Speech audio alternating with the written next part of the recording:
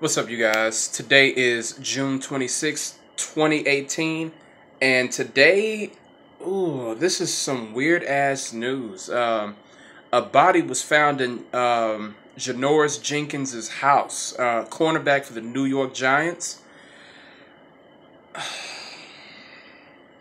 Man, how a dead body in your home? What the fuck is going on?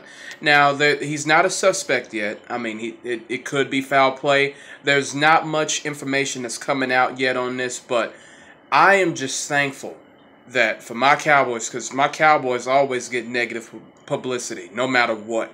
I'm just thankful that Dak, Zeke, and everybody else on the team. The worst thing that we had to deal with this offseason is, Dak and Zeke foolishly playing with toy dick guns. Like, why? But that's the worst that we have to deal with. The New York Giants, the front office, the fans, like everything affiliated with that organization has to deal with Janoris Jenkins having a dead body in his home. They said that Janoris Jenkins was in Florida at the time. So, he has an alibi or whatever, but it's so fucking weird. Like, dude, like, how does a dead body end up in your house? I mean, I don't know. I'm not trying to cast aspersions against his character or anything like that, but come on, man. Come on. And something is fishy around here. How? Who do you got living up in your house? Who do you have living up in your house? And another thing, like, how? I don't know. It's fucking weird.